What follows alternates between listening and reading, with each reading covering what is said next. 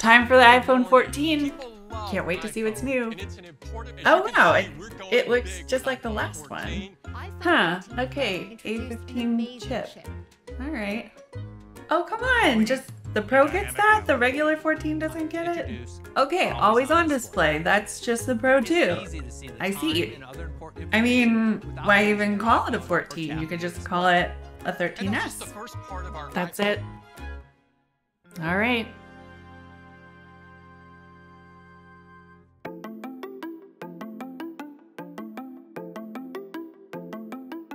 I'm gonna be blunt. There's not a whole lot to get excited about this phone. Later this fall, Apple will release a bigger version called the iPhone 14 Plus, which we'll take a look at separately. But here, we're just looking at the standard iPhone 14, and it is extremely similar to the iPhone 13. In fact, I'll just tell you now that you certainly should not upgrade if you own a 13, and you can make a really good case for just buying an iPhone 13 and saving some money if you do need a new phone right now. But there are some decent camera upgrades we can talk about, both hardware and software.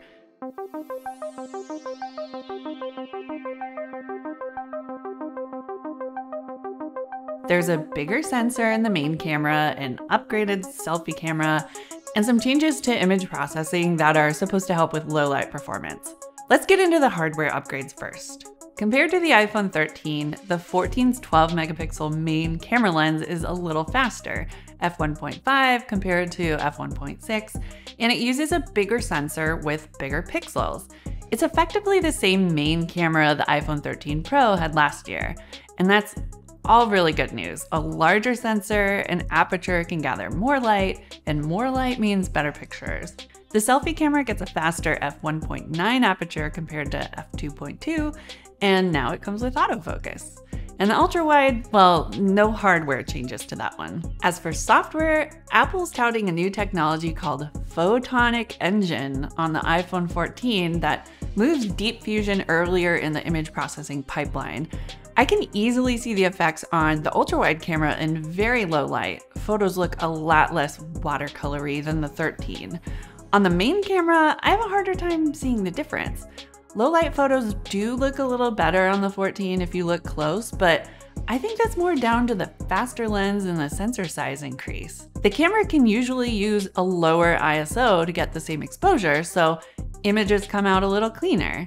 I don't think Photonic Engine is as responsible for the improvements here as much as good old-fashioned physics. The selfie camera is substantially better too, again mostly because of better hardware. Details look much cleaner. I got a fairly sharp picture of myself on a moving ferryboat at sunset, while the iPhone 13 struggled. Even the processing looks a lot better here, especially with the skin tones.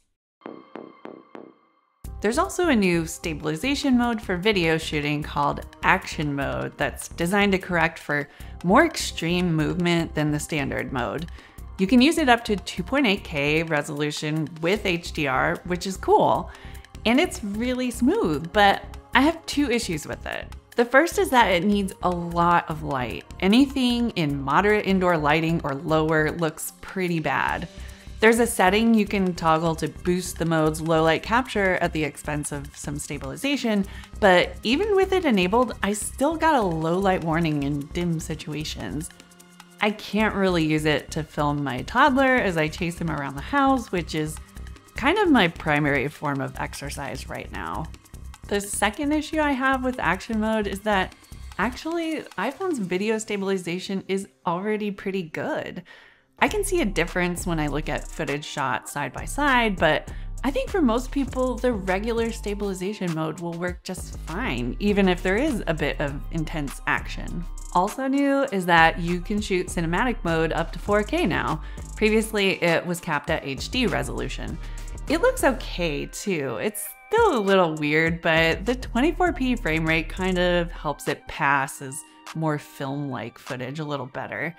There's no change to the other video modes. There's still slow motion, time-lapse, and all the usual standard video recording options plus 10-bit Dolby Vision.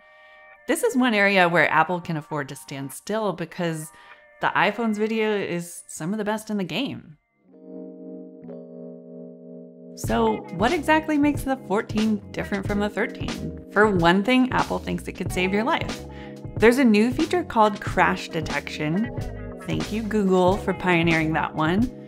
And it uses data from multiple sensors to detect when you've been in a car accident. It'll contact emergency services for you and your emergency contacts. We decided not to test that feature yet. There's also a new feature coming in November that will allow you to send an emergency message via satellite if you're in an area without cell coverage. The phone's UI walks you through some questions to help first responders understand your situation, and it shows you where to point your phone to make contact with the satellite. You can even see the satellite's position changing as it moves across the sky. If the emergency services in your area don't support text communication, you'll be messaging someone at one of Apple's relay centers. The service will cost extra, though the 14 will come with 2 years free. It's pretty appealing to a quasi-serious hiker like me, but I'm curious how much it'll cost. So we've got new emergency features, but there's one thing missing from the 14 that the 13 offers, and that's a physical SIM card slot. For the models sold in the US, Apple is going all in on eSIM, whether we like it or not. I didn't have any trouble converting my physical Verizon SIM on my iPhone 11 and loading it onto the 14, but things might get trickier if you're switching from Android to iPhone. eSIM is kind of a polarizing topic. It's either anti-consumer or pro-consumer depending on who you talk to. Either way, Apple adopting it will push a lot of other manufacturers to do the same, so get comfortable with the idea of losing your physical SIM card sometime in the future, even if you aren't in Apple's garden. So we've got slightly better cameras, emergency features, and a non-existent SIM tray. That's basically the iPhone 14 right there. It looks identical to the 13. It uses an A15 Bionic chipset like last year, but with one more GPU core, and it still has a 6.1-inch standard 60Hz refresh rate display with the same storage options, the same charging speeds. You get the idea. It's good, but that's because the iPhone 13 was good, and this is more or less an iPhone 13s.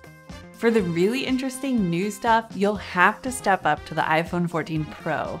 It has a new screen feature called the Dynamic Island, a high-res camera sensor, a really cool always-on display that shows you your wallpaper. None of that is here, and it really feels like Apple is putting more distance between the standard iPhone and the Pro models this year. There's also the iPhone 14 Plus, which is coming in October. Now, the standard iPhone will be available in the 6.7-inch size that's historically been reserved for the Pro series. If there's one thing that the great iPhone mini experiment taught us, is that people love big phones. And the 14 Plus is a very big iPhone that's relatively affordable. It also comes with a bigger battery, and Apple says its battery life is the best of any iPhone. A bigger screen and better battery, those are the kinds of upgrades that a lot of people are looking for, and it'll probably appeal to plenty of people looking at the whole iPhone 14 lineup. It also makes the standard iPhone 14 feel like even more of an afterthought, especially while Apple is still selling the iPhone 13 at a lower price.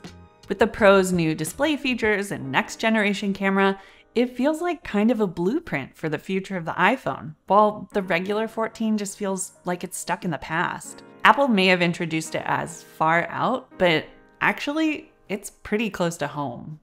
Thanks for watching. That was the regular iPhone 14. If you haven't already, head over and watch the 14 Pro review. I know Nilay and Becca have a lot to say about it.